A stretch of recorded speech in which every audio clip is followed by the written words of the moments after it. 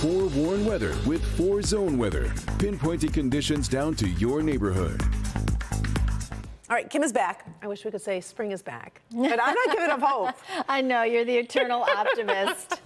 You were making fun of me because I was like wearing my spring clothes and it was so cold outside. I had like this really old sweater jacket. It was my running jacket. I was like, I'm too cold. With sandals. That was the part. I go classy, right? That's how listen, that's how you have to dress this time of year, though, because none of us really want to, I don't want to invest act like in a it's new winter. spring coat when it was 80 2 weeks ago. So I get it. You feel my pain, Kim.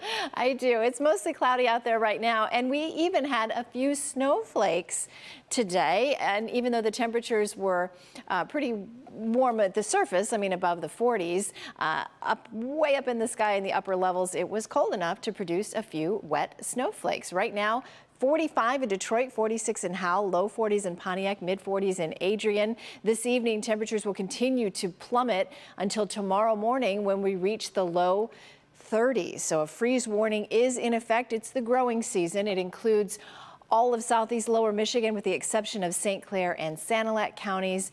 It is going to be a very cold night, so if you've planted anything or if you've put some things in pots, might want to pull them on in tonight. ExactTrack 4D radar, we've got a little bit of rain out there right now, mixed in, believe it or not, with just a couple of wet snowflakes. This batch of rain just moved out of Melvindale, Lincoln Park, and Southgate.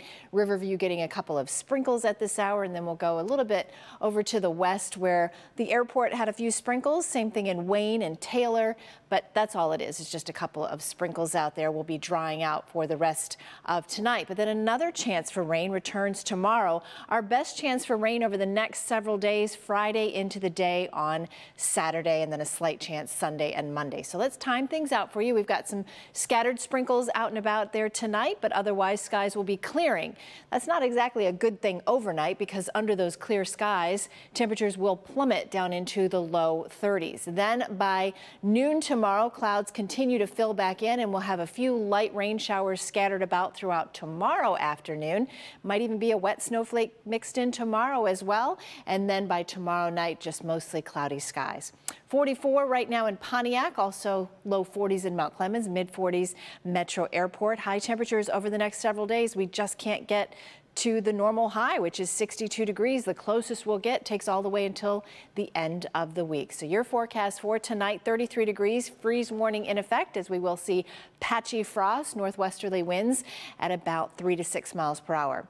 Tomorrow, a little sunshine in the morning, but clouds quickly fill in and then a chance of evening or afternoon rain showers, highs in the low 50s. Your future forecast, we stay well below normal for the next several days. As close as we get to that normal high will be Saturday, but we'll have rain to go along with it. So definitely an unseasonably cool and rainy week. The best days really Wednesday and Thursday with some sunshine, highs getting back into the upper 50s. All right. Thank you, Kim. Sure.